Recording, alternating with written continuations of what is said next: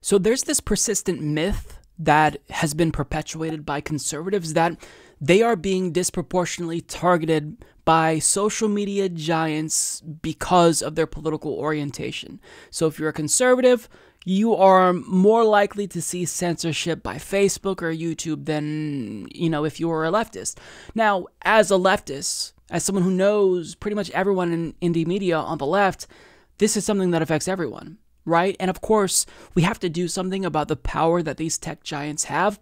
But the reason why there's this myth that this only affects conservatives is because conservative lawmakers, like Ted Cruz, for example, draw attention to the issue whenever Steven Crowder is demonetized, for example, or, whenever Diamond and Silk are victims of perceived censorship, Republicans will speak out about this. So they're kind of perpetuating this myth, and even Donald Trump is now falling for it, and he's spoken out about this before too, that he thinks there is a conservative bias, or a bias against conservatives to be specific. So now he's planning to take action. He wants to do something about it. And what he's choosing to do is absolutely, unquestionably the wrong thing. It's the opposite of what he should be doing. Because according to a leaked draft of an executive order, he's planning to address this by giving government the power to censor the internet.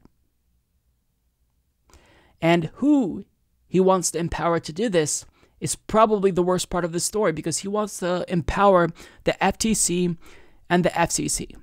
Now, for those of you who don't remember, the chair of the FCC currently is Ajit Pai, who is no friend to the internet, who led the charge to repeal net neutrality, which makes the internet less open. Now, that case is currently pending litigation. But now, Donald Trump may very well sign an executive order that allows Ajit Pai to do something about perceived bias against conservatives.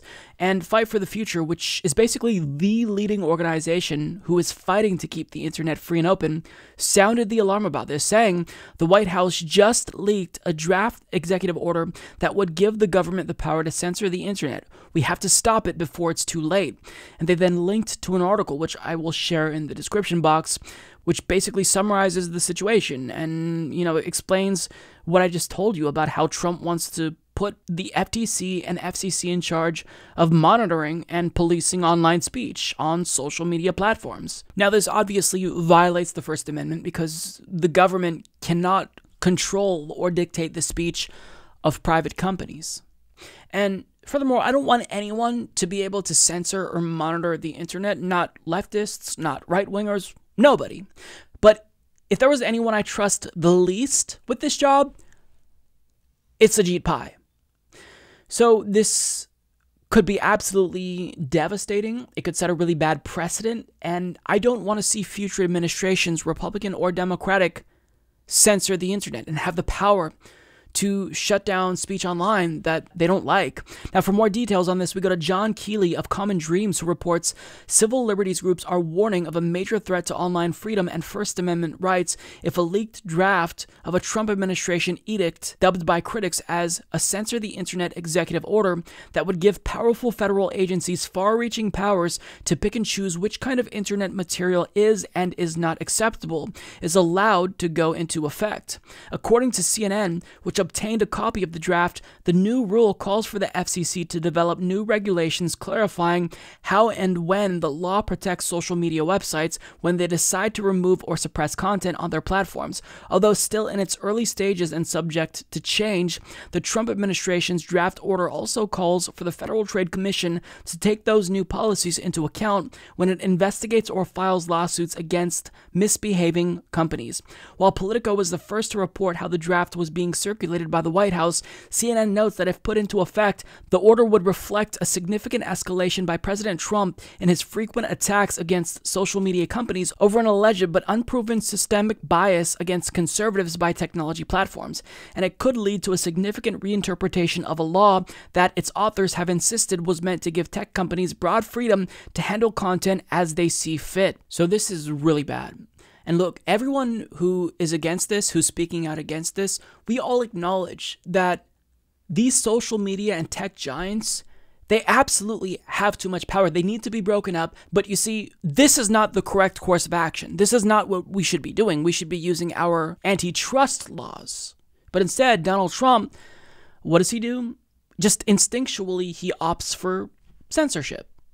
That's what he wants. Now, I think Fight for the Future put it best. They said, look, we're also concerned about the growing power that mega platforms like Facebook and Twitter have to control online speech. But this draft executive order would make that situation so much worse by opening a Pandora's box of government censorship. Now, PEN America correctly pointed out that this move is forbidden by the First Amendment. I think that's pretty much obvious, which means that if he does sign this executive order, then theoretically speaking, it should be overturned. The problem, however, is that Donald Trump has stacked the judiciary. So even if this is brazenly unconstitutional, that doesn't necessarily mean that it will be overturned. I mean, I hope it's overturned, because you can't have something like this that's that unconstitutional, because when Democrats take power, if you're a Republican, you're going to want to make sure that you stop this type of thing and you set the correct precedent and follow the Constitution. But who knows at this point? Who knows at this point? And look, the sad news is that nobody really knows about this. Nobody's really talking about this because the media has not reported on it. So look, everyone is pretty much in agreement that these tech giants have too much power.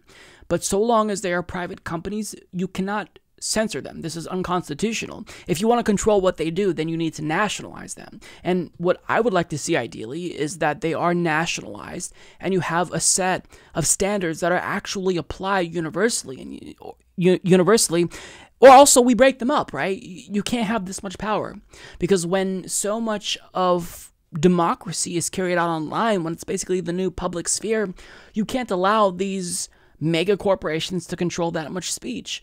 But the solution that should be proposed is not to allow the FTC and FCC and goons like Ajit Pai to censor what they don't like. I mean, this is absurd. So I hope that more people will speak out about this, and I hope that they're able to disaggregate the issue that, this is a problem. You shouldn't have this much power in a democracy if you're a tech giant, but simultaneously, this isn't the correct solution to that problem. A different solution needs to be applied. Now, I know Donald Trump ain't a socialist, so he's not going to talk about nationalization. But at a minimum, break them up. Use antitrust laws. You're president. You can set the agenda on this. But instead, he's an authoritarian, so instinctually he just opts for censorship, which isn't surprising, but it's still troubling nonetheless. Mike is a total loser, so don't hit the subscribe button, okay? And whatever you do, folks, do not hit the notification bell either. Mike treats me so unfairly.